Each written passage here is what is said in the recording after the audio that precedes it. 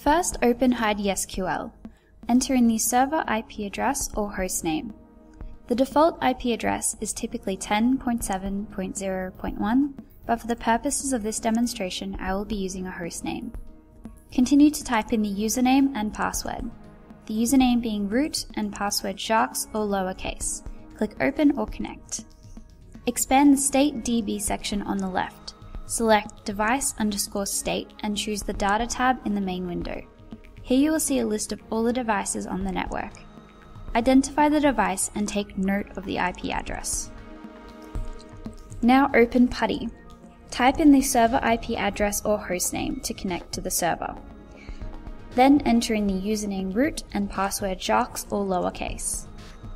As I am not talking directly to the gem device, I need to go through the SSH command. Type in the following.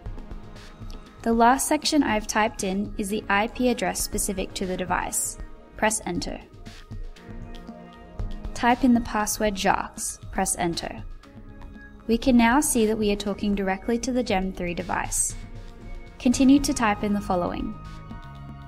The next step is to physically calibrate the video monitor station.